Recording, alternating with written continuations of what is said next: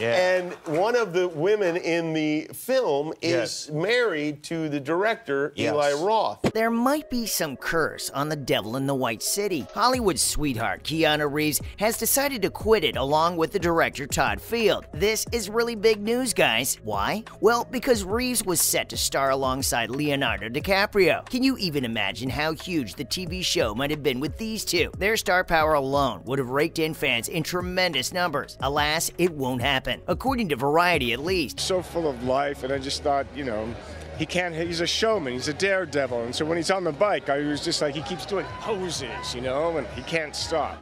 Reeves has decided to step away from the role just months after he was confirmed to star in this limited series. The story was adapted from Eric Larson's book, The Devil in the White City: Murder, Magic, and Madness at the Fair That Changed America, and it has been in production limbo for well over a decade. Now, does it start to sound cursed to you as well? DiCaprio bought the rights to the book back in 2010. Scorsese was set to direct a film back then with Leo, but things aren't so simple. Since then, it has changed hands, producers, directors, and even mediums. Until finally, in 2019, a limited series was announced for Paramount TV by Hulu. The story follows the world's Columbian Exposition in 1893 Chicago, in which the architect who designed the expo, Daniel Burnham, crosses paths with the serial killer H.H. Holmes. I know that the ones who love us will miss us.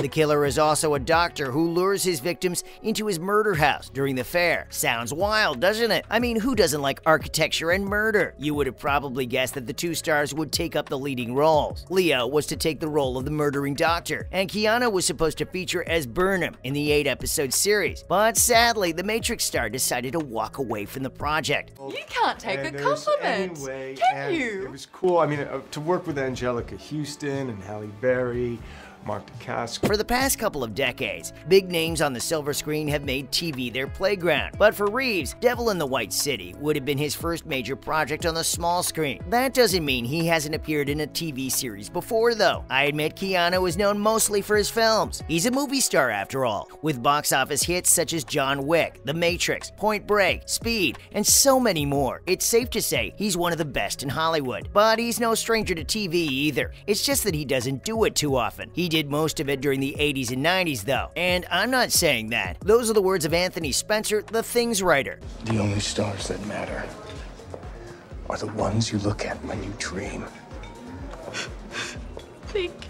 Keanu has lent his voice to the animated series Bill and Ted for almost 20 years. He has also appeared on Bollywood Heroes in a cameo of himself. More recently, he appeared on a web television comedy series, Swedish Dicks. But apart from that, he has steered clear of TV shows and has opted to go for feature films. If he had starred in The Devil in the White City, it would have been a big deal for him. He hasn't done anything like this before, so fans like you and I would get to see our favorite actor in a whole new light. I'm sorry to say that isn't the case. Neither Keanu nor Todd Field has offered any kind of explanation for their exit. The show is set to air in 2024, which leaves ample time for the production to find a new director and a leading star. Even though he might not have said anything, I can't help but wonder, why did Keanu quit? Well, until he comes forward and tells us himself, I can't say for sure, but there are some speculations on why Reeves walked away. It may be that we might finally see him star in the MCU. With the mass exodus of the stars that made the MCU a success,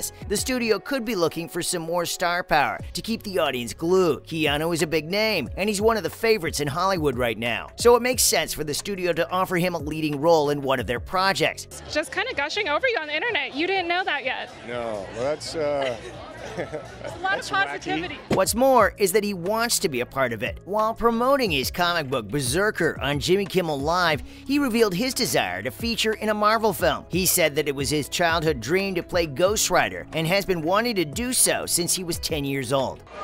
No, I mean, listen, it's nice when it's nice, and I'm really like... Nothing has been confirmed by Marvel or Keanu as yet, but let's face it, we're all going to love him in the MCU. I really hope that is the case and that there's no other reason for him to walk away from DiCaprio and Scorsese, because he has walked out of projects for other reasons in the past. You might remember one of his earlier movies, Speed. It was a huge success and Keanu was offered $12 million for the sequel, but he turned it down. Yep, he turned down $12 million.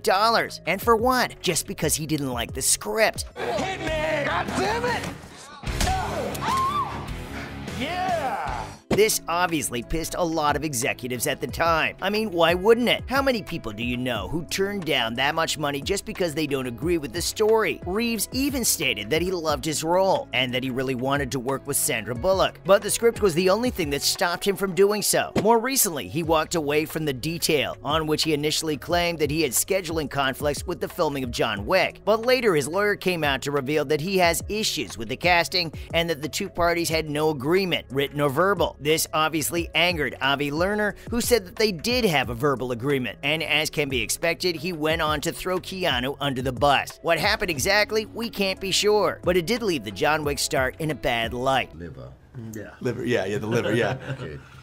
Yeah, I mean, the reaction is up on screen. I think that... To be fair, movie stars leave projects all the time. Just look at Leonardo DiCaprio. He has left countless projects. In fact, he's left so many that Christian Bale joked about how any role that anybody gets is because Leo has passed on it before. That's just crazy. And Bale can say this from experience. Did you guys know that Leo was initially cast to star as Patrick Bateman in American Psycho? The role was later passed on to Christian Bale, who made the movie so iconic, and has given us so many amazing memes throughout the years. Talking of iconic roles, before Tobey Maguire became the face of Spider-Man for so many years, the role was offered to DiCaprio. Surprise, surprise. The veteran actor wasn't willing to don a costume yet back then, so like any true friend would do, he recommended his childhood buddy for the role. I was on a plane to Russia and the engine exploded, and the stewardess came out and said, "We seem to have a slight problem." Oh, there you are.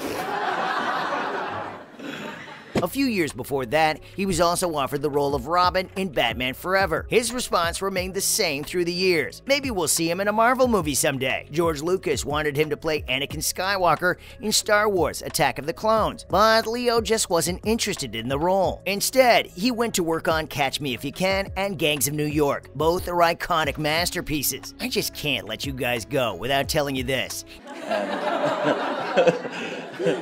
And drug addicts. I like money like everybody else. That would be an absolute lie. If things would have been a little different, we would have had Leo as our Neo from The Matrix. That's right, he turned it down first for Keanu to build his legacy on it. The guy is such a legend. He's walked away from roles that went on to define careers for his fellow actors. I would have loved seeing him alongside Keanu in The Devil in the White City. Personally, I think their styles would have really complemented each other. Sad to say, that won't be the case. By the way, all the greatest stuntmen in this town's history showed up for that Nazi convention. That's all been the latest on The Devil in the White City project. See you in the next one.